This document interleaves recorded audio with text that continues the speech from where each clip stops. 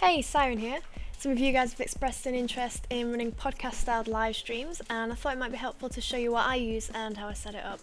Now, this might not be the very best way to set it up, and it's certainly not the only way, but it's very simple, you can get started really quickly, and it works for me. So let's start. I use OBS, Open Broadcasting Software. It's free, and I provided the link below. We'll start by setting up a Skype-run webcam scene, like the ones we use in Hero Talk. Borrow some of your friends and start a Skype call with the number of people you'll have in your podcast. In lieu of friends, I've got a screenshot of myself calling the test service. It'll work in the same way. First, make sure your Skype window's maximised so that you can ensure that everyone's cam will be in the same place when you actually stream. You'll see why later. Next, open up OBS. OBS is set up in scenes. Let's add our first scene. In the scenes box, right-click and press Add Scene. Give your scene a name.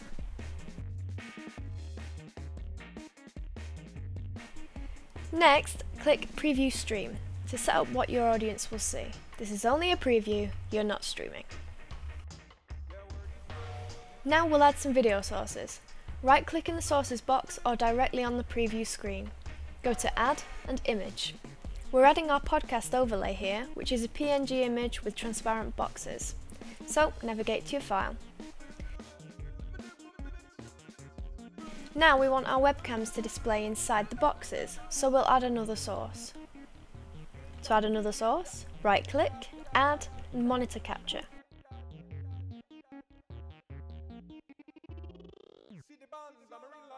Make sure you have the right monitor selected if you have more than one. Check the sub-region box, then click Select Region. Let's move this out of the way so we can see better. You'll now have a semi-transparent resizable box. Resize and position this to fit over your webcam area. When you're done, press OK, and ignore the Windows error warning, it's fine. So, my webcam, or my picture which is standing in for my webcam, appears on the preview. Now we need to get it into the right place. Making sure that you have the webcam source highlighted, click Edit. A red box appears around the source to show that it's resizable and movable. Just drag it into position and resize as required. Now, to get this to appear nicely in the frame, we want to push it behind the overlay. Right-click on the source, go to Order, and click Move Down.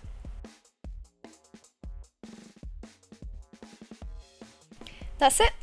Now, go back and repeat this step for all of your guests so that you've region captured each webcam. Position each source as you like and you're done.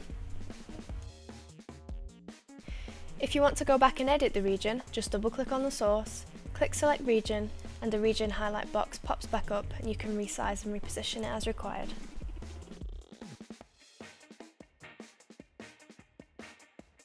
OBS is also really good for streaming gameplay. Let's set that up now.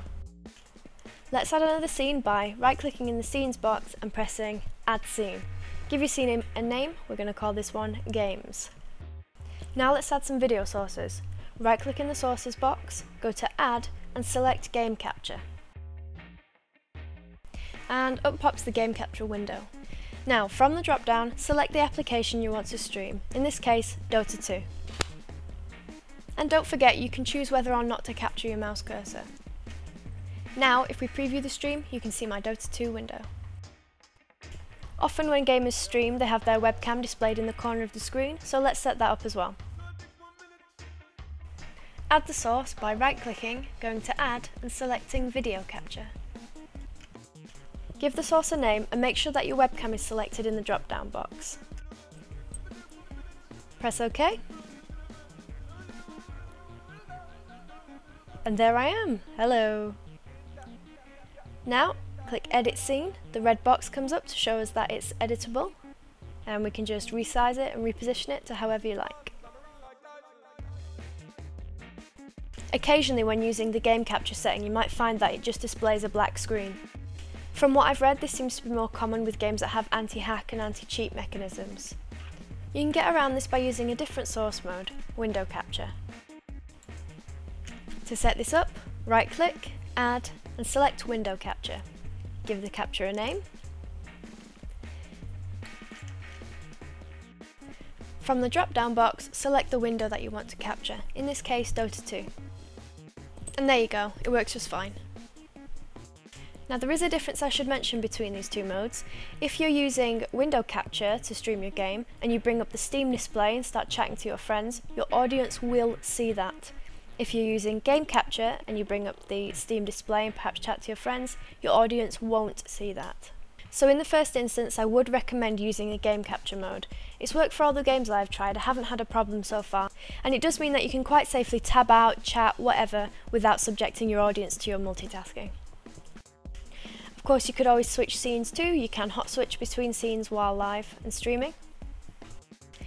This is really useful if you're doing something like streaming gameplay while simultaneously having a video discussion, as you can set up both scenes and switch between the gameplay and your video discussion, making for a really dynamic and interesting stream. You can bind each scene to a key by right-clicking on the scene and pressing Edit Hotkey. Now we'll take a look at the basic settings. The default settings are mostly okay, but we'll look at the basic things that you need to check. Each profile is the collection of scenes you've created, and obviously you can have several. Click Encoding and check your max bitrate. Twitch recommend that you set this at 80% of your upload speed or 3300, whichever is lower. I think the default is 1000 and I've always found that to be fine. In broadcast settings, set your streaming service to the one you're using, in my case Twitch. Enter your stream key and select the server nearest to you. You can check the Save to File box to save a local copy of your stream, which is useful if you want to edit it later. Now we'll check the video resolution settings. Generally, you'll want your resolution to be your monitor's base resolution. However, you can downsize the resolution if you find you're having trouble maintaining the quality of your stream. In audio, check that your input and output devices are set correctly. You can also set a push to talk button and a mic mute button. And there you go! Thanks for watching, I hope this has been helpful. Let me know if you have any questions in the comments below and I'll do my best to help you out. Best of luck and happy streaming!